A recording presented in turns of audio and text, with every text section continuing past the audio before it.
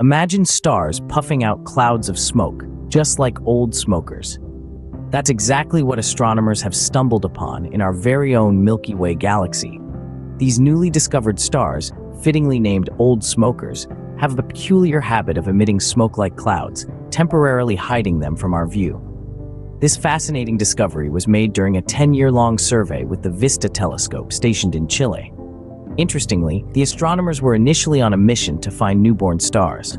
However, they found these old smokers in the nuclear stellar disk, a densely packed and metallic-rich region of the galaxy.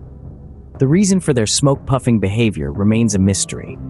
Some believe it could be due to the heavy elements present in the region. The race is now on to uncover the secrets of these old smokers.